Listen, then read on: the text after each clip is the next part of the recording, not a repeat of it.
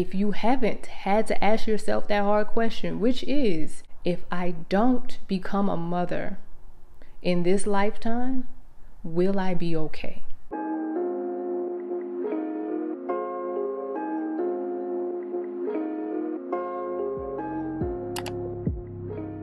Hello, beautiful people. Thank you guys so much for tuning into the channel. I am Darla, and you are tuned into The 30 Journey. Here, I share my life lessons, experiences, and journey through my 30s with you from a faith perspective. And if any of that sounds interesting, you should subscribe. Join the TTJRNY tribe and follow me on Instagram. All right, y'all, let's talk. So I got a comment on one of the videos where I talked about being over 30 and childless, and a lot of the things, the questions, the intrusive comments and overstepping, and just a lot of different thoughts and things that come with being over 30 and childless. Usually I don't give a lot of energy to the negative comments and the things that are, spewed with hate from people that don't even know me. But I really wanted to talk a little bit more about this because I think that some things need to be really brought to the light, and I really want to share it with you guys. So the comment says, your advice works for the 9% of women. It doesn't work for the 91%. Having a husband and children is the best experience you can have as a woman. And at 37, you're really playing with fire, trying to have a child, and you're not married yet. So first and foremost, I have to address the fact that 36, not 37 yet. We're almost there, but not yet, bro. You did a little homework, but not enough. It's the part about playing with fire and trying to have a child and you're not married yet. That's the part I really want to talk about and break out of this comment.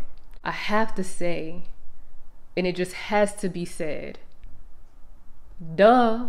See, this is the thing about really entertaining foolishness sometimes. My thing is, I stated the obvious the entire video. I let you guys know that my faith journey and where I am in life and the things that I'm believing for will always sound crazy. And at the end of the day, even though that is a big part of my journey, I am not naive. I am not oblivious. I live in the real world. I don't live online. So therefore, I know what this decade of life comes with. And also, I know where I am in life, like most women do. And here's the thing about a lot of men, especially men that leave comments like this. These men, a lot of these men, y'all, will do this because it gives them something, very much something, that is definitely layered, lathered, and smothered with a false sense of, this is how I can humble you. This is how I can try to humble you and make you feel as small as I need you to feel, because this is the one thing that I can dangle over your head. And that's why I don't entertain these things, especially coming from men and people, women too, because women will definitely try this too. People have this need to try to humble you, to make you feel some type of way, or as if they're bigger or better than you because of where they are in life compared to where you are because of societal standards. At the end of the day, I'm going to question and challenge a lot of the people that may be watching this video right now that have done that. Why?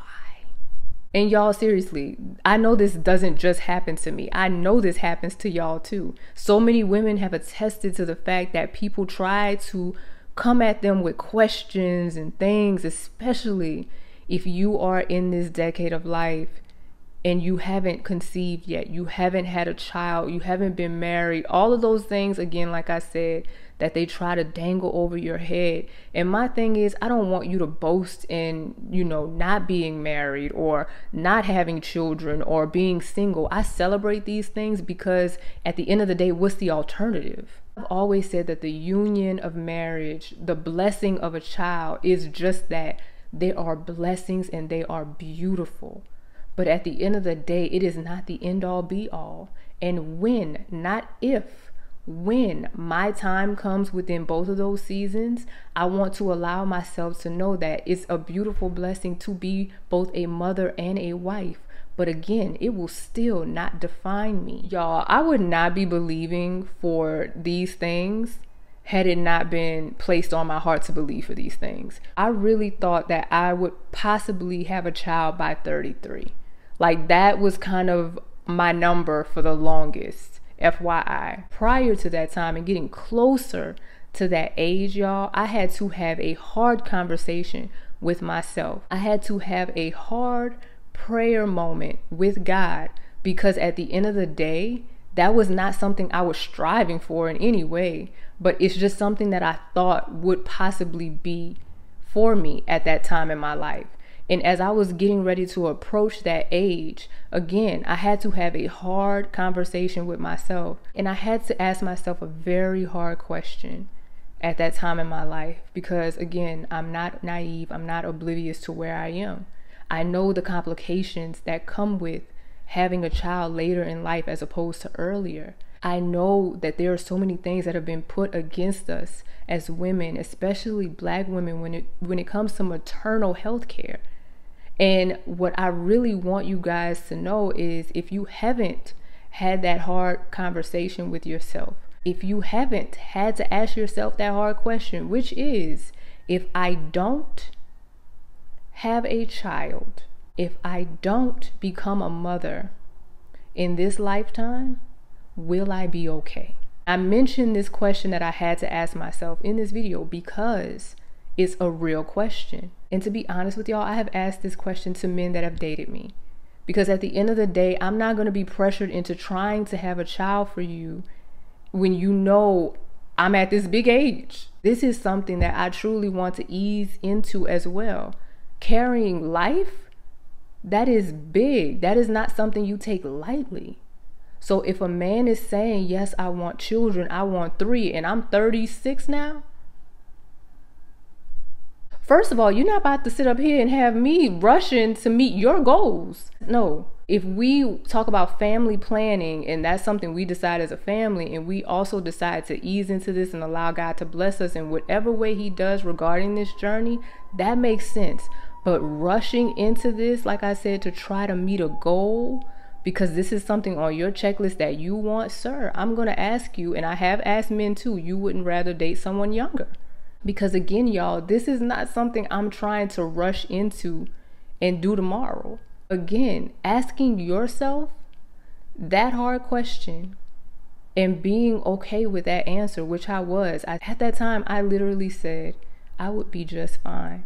As long as I could pour into the children around me, as long as I can serve and be in purpose in some way, shape, or form and give, as long as I can continue to be rich auntie, rich big cousin, rich whatever, in whatever aspect of life that I am in, and continue to give in some way, shape, or form, I will fulfill my task and feel fulfilled within that task while I'm here.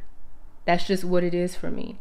And some women are not okay. They have that desire within them for a child. And that's something I personally believe you have to bring to God. And all of those things. And like I said, I talked about this in that video. Taking this type of risk and gamble is something that only God can allow me to do. Because again, if it was up to me, I would be like, the ship has sailed. It is what it is.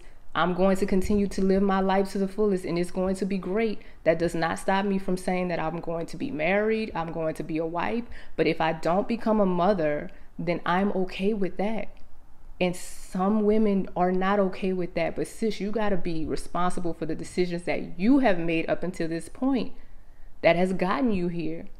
And I want you to be very real with yourself about this. But men coming in the comments throwing this stuff over your head, trying to make you feel some type of way because they feel as if that should be your main goal, is not what I'm going to tolerate over here. I'm not.